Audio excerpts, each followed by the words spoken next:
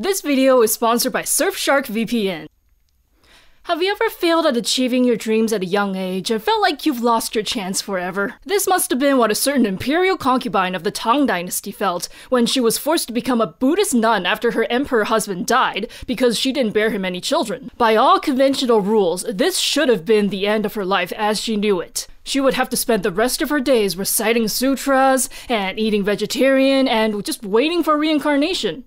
But this concubine was not one for following the rules. No, years later, she will go on to become the only female emperor in Chinese history. So how did she do it? To understand, we have to go back to the year 624, when she was born. In the same year, a total eclipse was visible over China, traditionally an omen of great change to come. The historical records didn't preserve her birth name because it rarely did for women, so I'm just gonna call her what she's conventionally known as, Wu Zetian, which is not something she actually ever used as a name, but I'll explain it later down the line. Anyway, Zetian was born to a kind of new money family. Her father, Wu Shiyue, was a merchant who made a killing selling lumber during the previous dynasty, Sui. The Sui dynasty was really unique in that it started off amazing, having reunited China after 400 years of war-torn chaos, but its second emperor messed up terribly.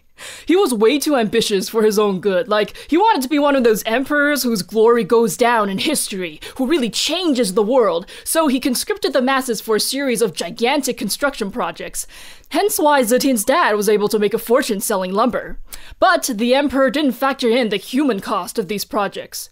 The way he rushed them ended up killing millions of workers, and finally the whole country had enough and rose up against him. One of the revolutionary factions was led by Li Yuan, the emperor's maternal cousin. Seeing the tides of fate turning against the Sui dynasty, Wu Shiyue went up to Li Yuan like, "Oh hey, heard you and your son are trying to pull off an uprising. Oh my Chinese gods, I feel the same. Come stay in my house, I have so much money. Yeah, take it out, go pay your troops, like, use it for the revolution. Power to the people!" And his gamble paid off. The Li family were the ones who ended up pulling off the revolution. So Wu Shiyue landed a cushy job after the establishment of the Tang dynasty. This man was very good at seizing opportunities. This will be genetically relevant. If you are also one for bending the rules and seizing opportunities, I gotta tell you about the sponsor of this video, Surfshark VPN. Surfshark's been sponsoring me for a long time now, and I'm happy to keep talking about them because I'm a personal satisfied user of their product. All these big media companies want to block content off from me because of regional licensing agreements. Please, okay, I've already accepted the fact that you listen in on my conversations to show me more targeted ads, and you also sell my data to shady companies that phone me in Mandarin at 7 AM. Just let me watch the damn show that I know you have!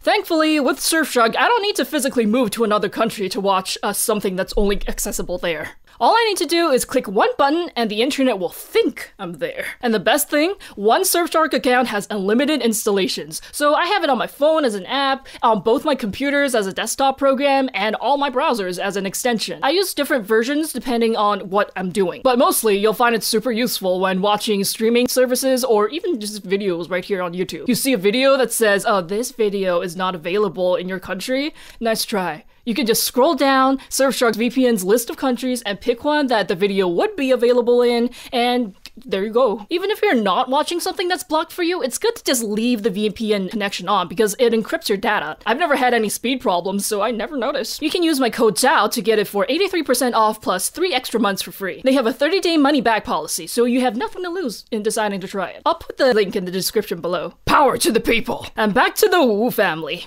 Sadly, even though Wu Shiyue was part of a winning revolution, his first wife died very soon after the Tang dynasty was established. His good buddy Li Yuan, now the new emperor of China, was like, "Oh man, I'm so sorry, bro. But if you need a new wife, I am happy to appoint you one," because emperors could do that. Wu Shiyue was like, "Yeah, you know what? I have so much money, but since this is ancient China, I keep getting looked down on for being a merchant. I would like to marry into aristocracy this time." And so the wife that the emperor chose for Wu Shiyue was Lady Yang, a member of what was once the Sui imperial family. They may no longer be the ruling dynasty, but their social status was still pretty high up there, since China had a policy of treating the previous imperial family well after the war and stuff was settled. Lady Yang was 44 and Wu Shiyue was 46, but amazingly, they ended up having 3 daughters together, the second of which is our protagonist, Zetian. Legends say that when Zetian was a baby, a fortune teller Yuan Tiangang came to her estate. Upon seeing her mother, he was like, "Oh, ma'am, I can tell by your bone structure that you have borne some very noble children," because face reading was a thing back then. It kind of still is. It's like a mystical version of judging someone by their looks. Anyway, the fortune teller then went on to appraise the children of the Wu family. First, Zetian's 2 stepbrothers from her dad's previous marriage were brought out. The fortune teller said that they could eventually become rank 3 officials, which is pretty high up there, but since their dad is already a rank 3 official, it meant that they weren't really gonna make the family any greater than it already was. Then, Zetian's older sister of the same mother was brought out. The fortune teller judged her to have a noble future, but she would bring bad luck to her future husband. Finally, toddler Zetian was brought out, though she was dressed in boys' clothes that day for some reason. The fortune teller was like, this lad seems striking, though he's hard to read. Let me see him walk a little bit. And so Zetian was put on the floor and made to walk. Then the fortune teller freaked out and was like, "Oh, this kid has the eyes of a dragon and the neck of a phoenix. It's too bad he's a boy, because if he were a girl, she'd become ruler of all under heaven." Now, this story sounds very made up, and it probably was, but who knows? It's in the definitive historical records of the Tang Dynasty, so I have to tell it to you. Founding emperors of dynasties, and Zetian counts as one, tend to come with a bunch of spooky, mystical stories to justify how they were meant to have the mandate of heaven all along. Anyway, as a daughter of a rich family, Zetian didn't really have to do domestic chores, so she was encouraged to read and write by her parents. She spent her childhood moving around China because her dad jumped between various regional government positions. Wu Shiyue had it all. He was a self-made man who first earned himself the riches, then got status from his emperor buddy and aristocratic wife. And then he died. Almost immediately, the huge family that was held together by him fell apart, because all his daughters with Lady Yang were unmarried, so they were technically entitled to a cut of the inheritance. But this severely pissed off his 2 sons from his previous marriage, because they thought that they deserved it all because they had penises. They started bullying their stepmom and stepsisters, including 12-year-old Zetian. It got so bad that Zetian was like, "Okay, that's it. I'm leaving for the palace to become a concubine." Her mom wept and sobbed at her decision, but she was like, "Mom, stop crying like a child. Who's it to say that it's not my destiny to meet the Son of Heaven?" Bold attitude! Unfortunately, wrong Son of Heaven. Because the emperor by then was Emperor Taizong of Tang, who is 39. Which is far from the worst age gap an emperor has had with a concubine, but Zetian, who entered the harem for real at age 14, came at a really bad time in his life. The year before, his beloved main wife, Empress Zhang Sun, had died. Then the years after Zetian entered the harem, Taizong got tangled up in a succession crisis between his sons. Cause here's the thing about Taizong, he didn't take the throne legally. No, when he was 28, he launched what is now known as the Xuanwu Gate incident, where he killed 2 of his brothers in a sneak attack at the palace's Xuanwu Gate. And then he also killed all of their young children and finally forced his dad to abdicate the throne to him. This was because he won so many military campaigns during the founding of the dynasty that he's considered a co-founder. And his achievements outshone his crown prince brother so much that his brother was planning to kill him to remove him as a threat. So this massacre was technically self-defense, but no matter how you spin it, he got the throne in a very violent and illegal way. So to redeem himself, he vowed to become the best, most humble emperor the Chinese people had ever seen. Because otherwise, he knew that the historians will just rip him to shreds in their writing. And he was so committed to being good that he readily encouraged his officials to criticize him. The one who did this the most enthusiastically was Wei Jin, a scholar official who was not afraid of anything. He had actually worked under the former crown prince and had encouraged the prince to kill Taizong. And after the massacre, Taizong summoned Wei Jin to the throne room and was like, "So, heard you told my brother to kill me. And Wei Zhen was like, yeah, and he would still be alive if he had listened. From then on, Taizong basically hired Wei Zhen as his professional ego checker. There are lots of famous stories between them, like this one time that Taizong was playing with an exotic bird, and he got told that Wei Zhen was coming to discuss things with him. Taizong knew Wei Zhen would give him an earful about slacking off if he saw the bird, so he hurried to shove the bird into his robes to hide it. When Wei Zhen then arrived in the meeting chamber, he knew Taizong was hiding something, so he talked and talked for so long that the bird had suffocated by the time Taizong took it out again. That's somehow not as fun of a story when you tell it in English. Then this other time, Taizong and Wei Zhen were again discussing something political, but Taizong got fed up and turned to leave. Astonishingly, Wei Zhen grabbed Taizong's dragon robes and kept on talking, which pissed Taizong off so much that he stormed back to the harem like, I'm gonna kill that peasant this time, I swear. Then his beloved Empress Zhang Sun, hearing about what happened, went and got dressed in her finest ceremonial robes and came back to prostrate to him. He was like, wait, what's going on? To which she responded, I've heard that only wise and noble emperors have officials that are honest with them. To have Wei Zhen be so straightforward with your majesty is very proof of your just rule. So how can I not congratulate your majesty? See, Empress Zhang Sun was the kind of woman Taizong liked. She was intelligent and opinionated, but always knew to take a back seat to men. In her own words, it is ultimately improper for a hen to crow at dawn. To have a woman interfere in politics is to bring misfortune. By which she means that the wives and in-laws of an emperor shouldn't interfere in a dynasty, because that has historically caused disasters for the dynasty, and she didn't really want to shake things up, so she was content with being the perfect supporter, the perfect wife. Once, when Taizong was sick with a serious illness, she stayed by his bedside and kept a vial of poison with her, with the intention of dying with him if he succumbed to the illness. She didn't get to do that because she died too early, but another wife of his did. I'm talking about consort Xu Hui, who's often used as a case study against Wu Zetian because she came into Taizong's harem around the same time. It was said that Xu Hui could talk by 5 months of age, could recite the classics by age 4, and could write amazing essays by age 8. Wow, what a child prodigy. What are we gonna do with her talents? Send her into the palace to be one of the emperor's many, many wives, of course. Though, unlike Zetian, who stayed at the same rank for 12 years, Xu Hui was promoted again and again and was favored by Taizong because of her ability to gently advise him, reminding him that previous dynasties collapsed because they built too many palaces and indulged in too many luxuries instead of letting the people rest. When he died, she was like, I literally have nothing else to live for, and so she committed suicide rather than live on without him. She was 24. Here's where the problem is. This is not the kind of woman our protagonist Zetian is. Wu Zetian was not born to support anyone. She would not live for any man, nor die for any man. There's only one record of what happened in her life during her time as Taizong's concubine. It tells of how, this one time, Taizong and his entourage were gathered around this mighty stallion of his. It was majestic, but it was very aggressive. When he asked, which of you thinks he can tame this beast?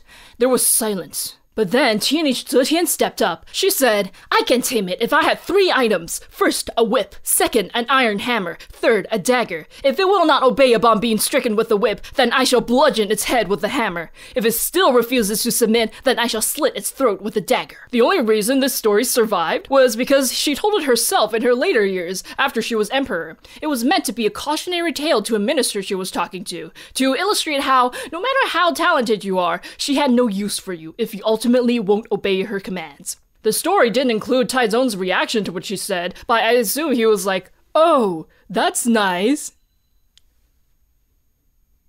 Anyway, she didn't have a good time in his harem. She apparently did try to impress him by learning calligraphy, because he wasn't just a mighty warrior emperor who could wield a 2-meter tall bow, but an art connoisseur. But she had yet to learn the lesson that the harder you try to impress a man, the faster you lose their respect. It's funny, isn't it? The only way to get true male respect is to not care about male approval. I have to mention that Taizong did give her a nickname of Mei Niang, meaning charming lady, so he at least liked her on a surface level at some point, but he had no time for her teenage calligraphy. He spent his final years worn out by personal family drama. Remember how he took the throne in an extremely violent coup?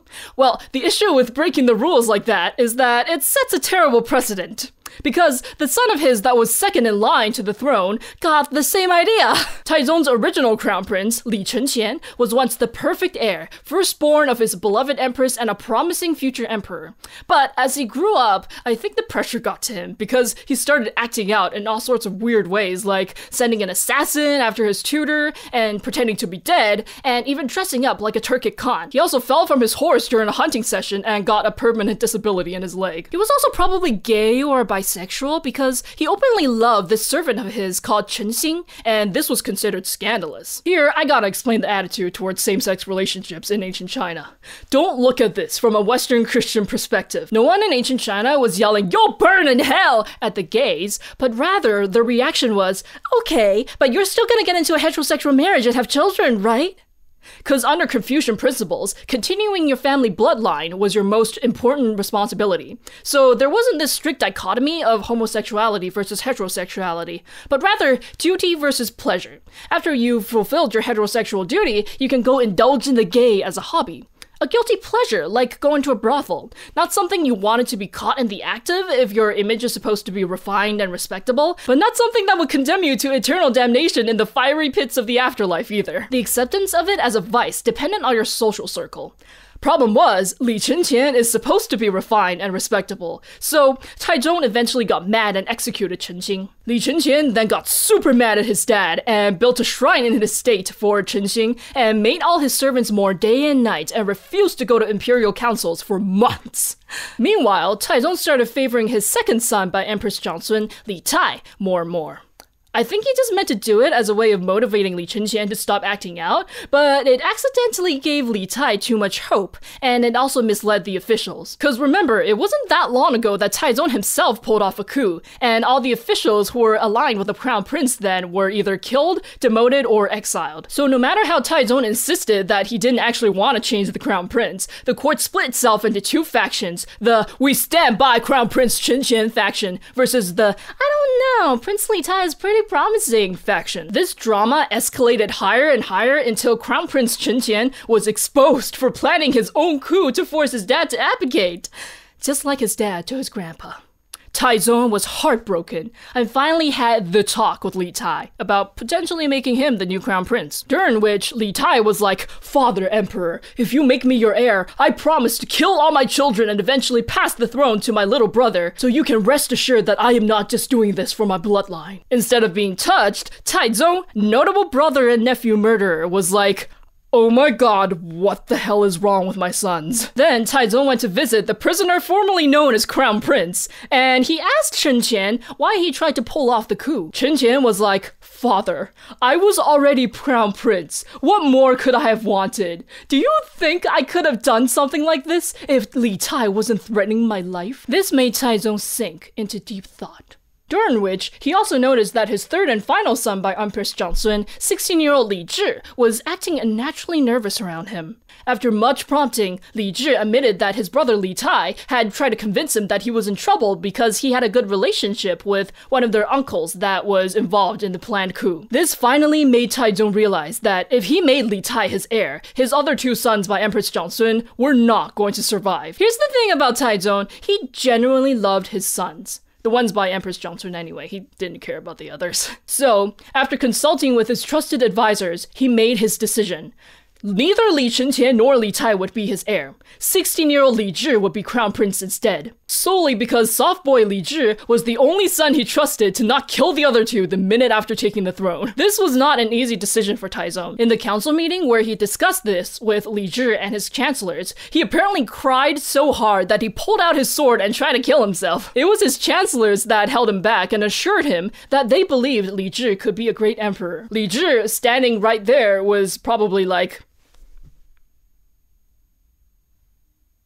So this is how 16-year-old soft boy Li Zhi found his two older brothers exiled to the borders, and himself suddenly the crown prince of the Great Tang Empire. The year is 643, 6 more years until Taizong dies. I think Taizong could feel his time coming too, even though he was only in his 40s, because he spent the last few years of his life running around pacifying border nations and executing officials that might be too rebellious, and personally tutoring Li Zhi, all in hopes that the transition of power would go smoothly. In 645, 605, 4 years before he died, Taizong personally led a campaign against Goguryeo, an ancient Korean kingdom.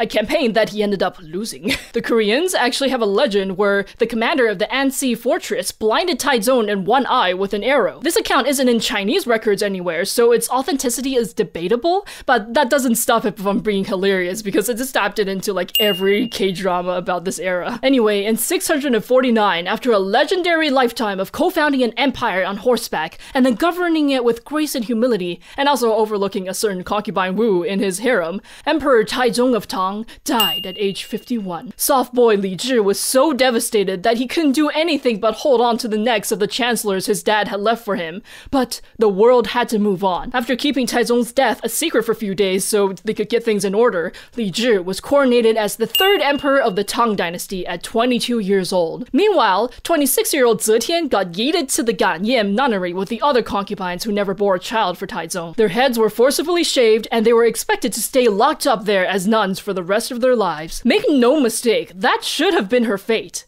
Yet, unbeknownst to anyone else, or she'd be dead, she had a lifeline in the palace. Who? None other than the young new emperor Li Zhi. Yeah, you know what this supposed soft boy was actually doing while his dad was on his deathbed?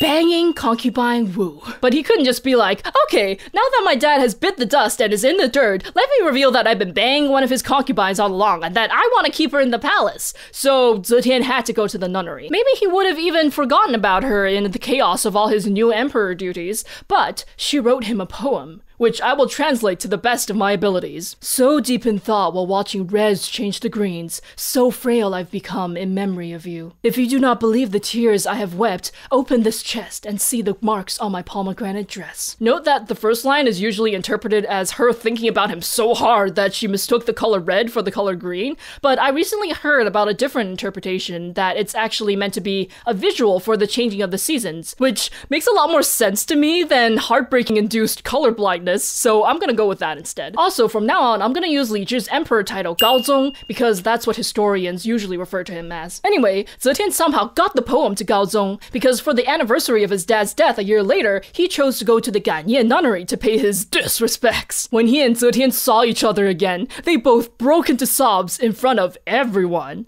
And therefore, it became the hottest gossip in the palace that the emperor was in love with a nun who used to be his father's concubine. This hot, juicy goss quickly made it to Empress Wang, the wife that Taizong had appointed to Gaozong. After what must have been an initial wave of fury, she was intrigued.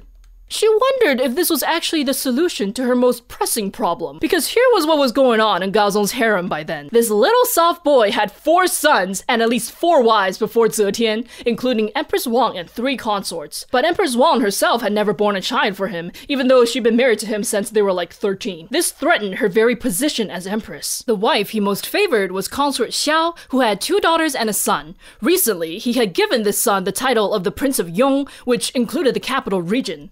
This was a warning sign that he was going to make this son crown prince. That meant Empress Wang was in serious danger of getting replaced by consort Xiao. So here was her brilliant idea. She would let Gaozong take the nun he was messing with around into the palace so that he would be distracted from consort Xiao. Now, I know what you're thinking. This is a horrible plan, but remember, we have hindsight. She didn't. From her perspective, Zetian is just a taboo fling that Gaozong would eventually get tired of, and would not dare to give any proper titles to.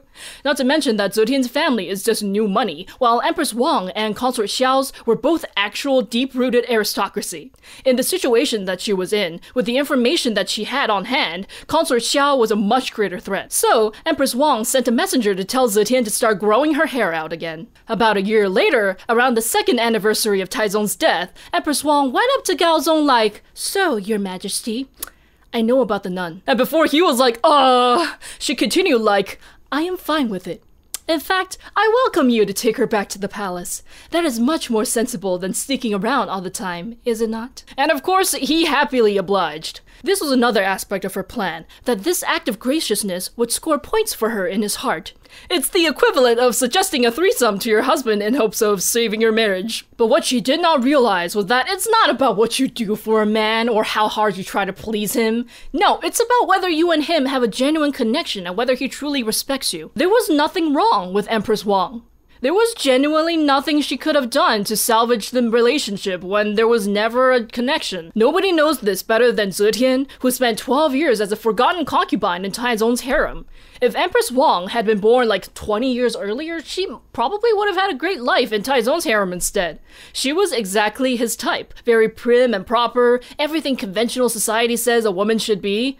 But just like Zetian's first stint in the palace, Empress Wang married the wrong son of heaven. Gaozong didn't like women like her. He liked his ladies feistier. And the psychology makes sense. He grew up in the palace under the huge shadow of his legendary father, and was under sudden and enormous pressure to live up as a successor. The last thing he wanted when he went to his harem was to see his empress being all, "Hello, your majesty. Shall we have dinner now?" No, what he wanted at the end of his day was fun and unpredictable. And who was more unpredictable than Wu Zetian? In the first year after she returned to the palace, Zetian was nothing but grateful and respectful to the Empress Wang. But deep, deep down, she was not satisfied with being a rankless mistress. And this was not her first rodeo. Oh no. The great thing for her was that she now had resources she didn't have in her first try, and she had her priorities straight. Whenever Gaozong showered her in gifts, she didn't giggle at them like a little girl, but she gave them away to the eunuchs and palace girls. She made sure to be extra nice to the service workers because she knew what it was like to be seen as less than dirt in the palace. And of course, she knew the power of information. Whenever anything happened in the harem, whenever any concubine made a move, those palace servants would make sure that Zetian would know. She effectively set up a network of spies for herself. Soon after she returned, she got pregnant. To Empress Wang's surprise, Gaozong eventually promoted Zetian directly to a rank 2 concubine with the title of Zhaoyi. This was so close to the top that Empress Wang started sweating. Then her uncle gave her an idea. She could adopt Gaozong's eldest son, whose mother was just a random palace maid. This was a perfectly legal way of making a concubine-born son into a formal son. In ancient China, men could have as many concubines as they could financially take care of, but they were only allowed one formal wife. The sons of that wife took precedence when it came to inheritance. Like, even though Gaozong was Taizong's 9th son overall, he was the 3rd son of Empress Zhangsun, so he had always been 3rd in line for the throne. The sons of concubines are still considered legitimate children, but they're lower in status than formal sons. A formal wife could adopt a concubine-born son to elevate his status, but it's a risky move because if she then has any biological sons of her own, they would rank lower than that adopted kid because of birth order. That's why this adoption was probably considered a last-ditch move by Empress Wang. She was still, like, maybe 23, 24? Too young to be sure if she's really infertile. But with both Consort Xiao and Wu Zetian looming in the harem, Empress Wang had no choice but to go through with the adoption. Then, since Li Zhong was now considered a formal son, Gaozong had no choice but to make him crown prince. Sometime around that, Zetian gave birth to a boy.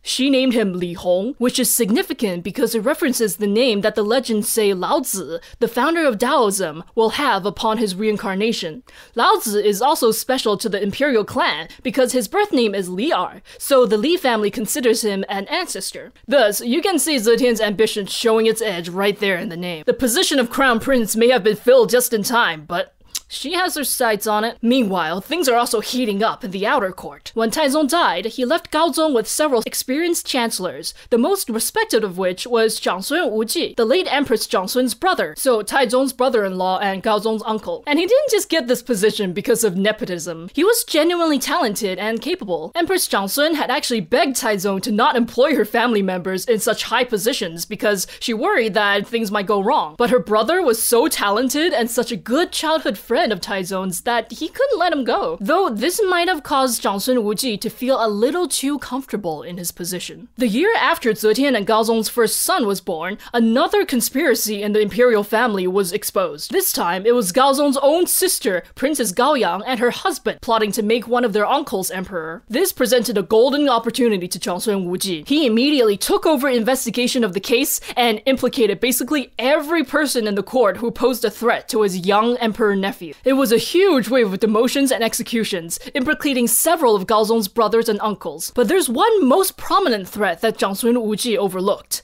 himself. Now, I am actually pretty sure that he genuinely had Gaozong's best interests in mind, and had no actual desire for the throne, but the amount of power he was wielding now made him the de facto ruler of the court, and thus of the empire. Every official looked to him for guidance. Nothing could be done without his approval. You simply can't overshadow your emperor like that without him starting to resent you. Back in the harem, in a twist of irony, former rivals Empress Wang and Consort Xiao have realized Zetian is the true final boss, and have joined forces. They spent all their time with Gaozong talking smack about Zetian, while Zetian spent all her time with Gaozong talking smack about them. But no matter how heated the drama got, Gaozong was keeping a neutral stance for now, like, yeah, she's a I know. No problem, sweetheart, I'll go talk to her. But nothing would change. What ultimately broke this stalemate is the infamous death of Zetian and Gaozong's first daughter. Some of you have probably heard of this before, that the only female emperor in Chinese history killed her own baby daughter to frame her rival.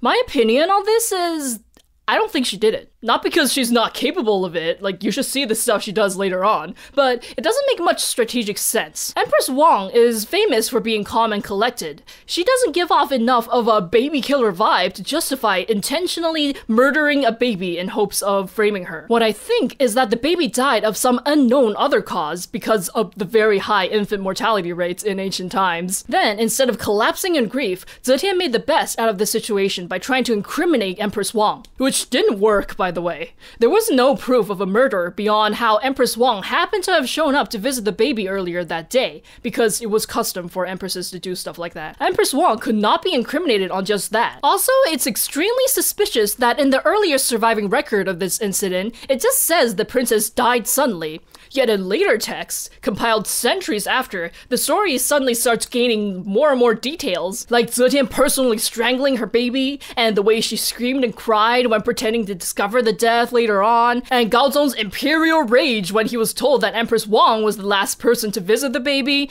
It's just very suspiciously detailed is all.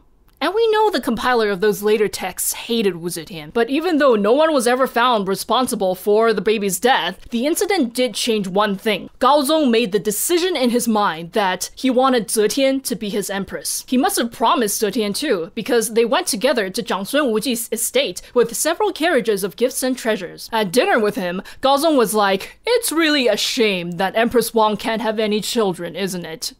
But you know what's great? Consort Wu here bore me a son and a daughter, rest in peace.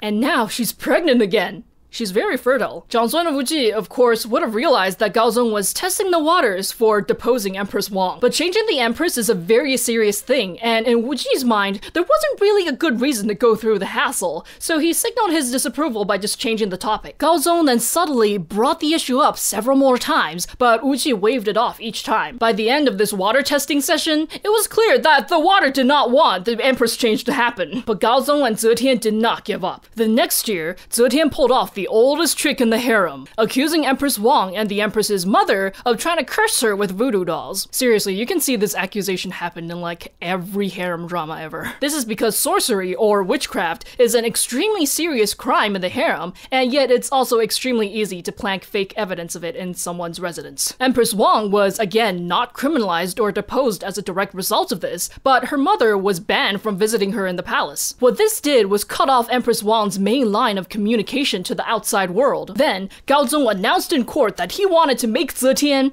a rank 1 consort. But even that had a roadblock, because in the Tang Dynasty harem system, you could only have 4 rank 1 consorts, and they each had a specific title. All 4 slots were already taken in Gaozong's harem, so what he wanted to do instead was invent a brand new one just for Zetian: Chen Fei, consort of the Polar Star. This name is, again, significant because the Polar Star is often a symbol for the emperor. So this title essentially means, I know there's already an empress, but her? Consort Wu? That's my real top hoe right there. The chancellors that Taizong left for Gaozong said no to this. Even this. Now it's on.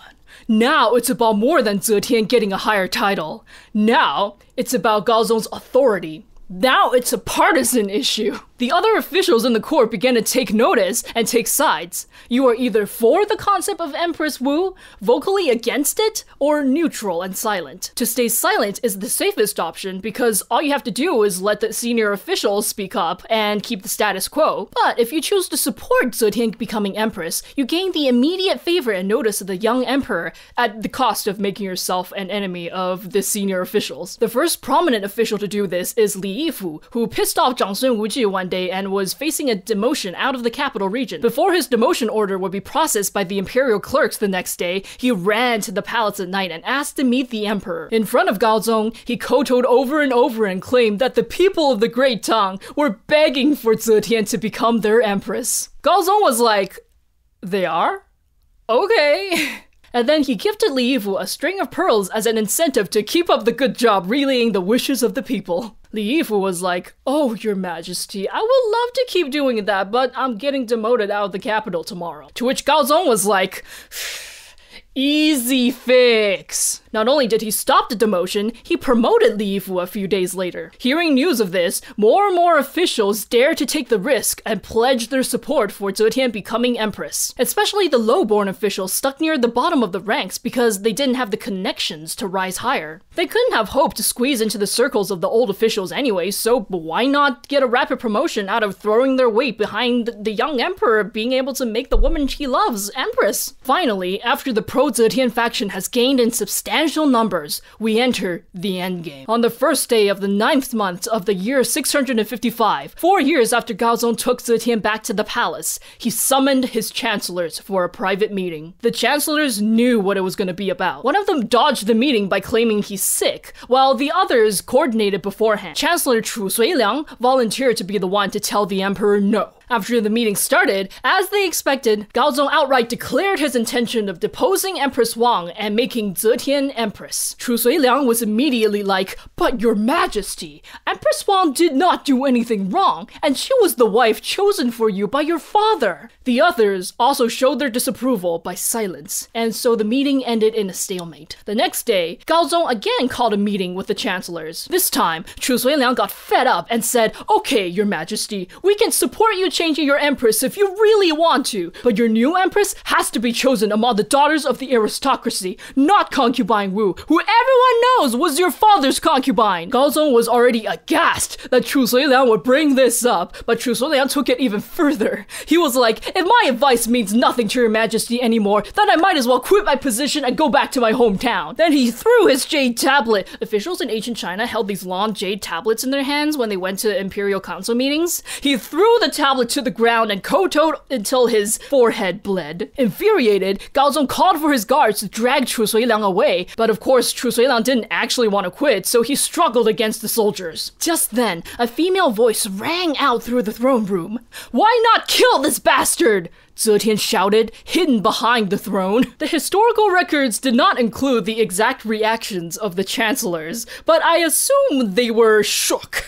Because a mere concubine is not supposed to be in the throne room listening to this discussion. I bet even Gaozong did not expect her to start yelling. The tense silence that follows is broken by the ever so reliable Zhangsun Wuji, who calmly says that it would not be a wise idea to execute Chu Suiliang because he is a tenor chancellor appointed by Taizong himself. And then we go on to the third day. Surely news about the commotion in the throne room had spread like wildfire through the court by now. Two chancellors submitted letters warning Gaozong that making Zetian empress would surely bring ruin to the dynasty. He must have been in quite the frustrating situation. On the fourth day, he summoned the final chancellor who had dodged all the meetings so far to force him to give his position. Finally, this chancellor said, Your Majesty, this is your personal family matter. Why ask anyone else? This declaration, seemingly simple, completely shifts the tides. Because this chancellor, Li Ji, was a major military commander during the founding of the dynasty. He had such influence among the army that when Taizong was on his deathbed, he exiled Li Ji to test his loyalty because he was worried that his son wouldn't be able to hold him down. Gaozong was told that if Li Ji refused to leave, he must be executed.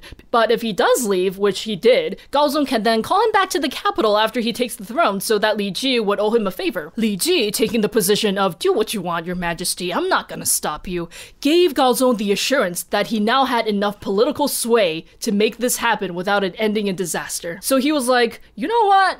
you're right. And then he issued the edict to depose of Empress Wang and Consort Qiao by accusing them of trying to poison him. Their families were exiled to the frontier because whole families were often punished for one person's crime back then. And Chu Suiliang was demoted out of the capital as well. With this, Gaozong finally could not be stopped from making Zetian his former wife, his empress. After 18 years as a concubine to 2 emperors, she got what she wanted. She had risen to the top of the harem. She was 32. He was 28. Coincidentally, the same age that his dad pulled off his infamous coup for the throne. After her grand coronation, Zetian broke custom once again and became the first empress to personally meet with all the officials and tribal envoys at the front gates of the palace. This was an unsubtle declaration that things were going to change around here. She knew that she had become a symbol of the struggle between the aristocratic families that had dominated Chinese politics for centuries and the commoner class officials who wanted a system where they could rise by their merits instead of being stuck at the bottom. So what will she do with her newfound power? How will she punish those who try to stop her from having it? How will she remove the crown prince that's already there so she can install her own son? What will happen to that deposed Empress Wang and Consort Qiao? How will Zetian eventually become emperor herself? Find out next time on Dragon Ball, Xiran Talks Wu Zetian Episode 2, The Empress Who Became an Emperor. Honestly though, there are so many lessons to be learned just by her journey to becoming empress alone. She was married to Emperor Taizong, considered one of the greatest emperors in Chinese history, and one of the most accomplished men in history in general. Yet she got nothing out of the relationship except 12 lonely years. But did she let that destroy her sense of self-worth? No, she kept being herself, and she found a man who will literally fight his whole court of officials to share his empire with her. You cannot control the way men treat you. It's all on them, not you. Anyway, if you're a longtime viewer of my channel, you probably know that I wrote a book called Iron Widow that reimagines the rise of Empress Wu, but with giant mechas. If you decide to grab it when it releases on September 21st, buy links at ironwidow.com, please do not expect historical accuracy from the book.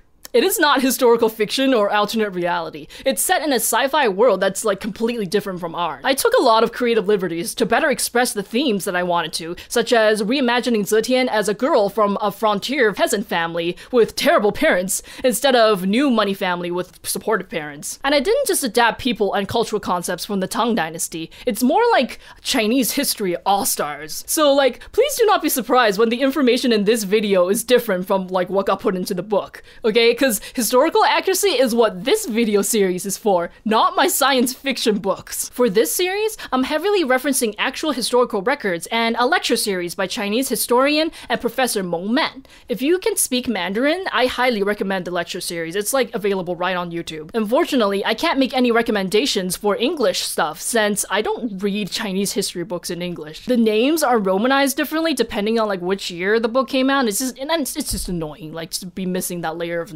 But if you want to see more videos of me talking about Chinese history and myth, please consider supporting me on Patreon or tipping me on Ko-fi. On Patreon, you can get updates about where I am with the videos instead of waiting in the void and like not even knowing what I'm gonna do. And you can also suggest and vote on future topics, and join my Discord if you're of a certain tier. Also, there are exclusive videos of my cats. Shoutouts to my Patreon guardian lions, Benji Sudolcan, Darion, Do It Out of Spite, Jose Velazquez, Kakuga, Kytes Universe, Molly McAllister, Nikolas Coates, and Pinkie the Smart Elf. Finally, again, this video was sponsored by Surfshark VPN, which you can try out with the link in the description. Sponsorships help creators keep making content, and therefore, see you next time.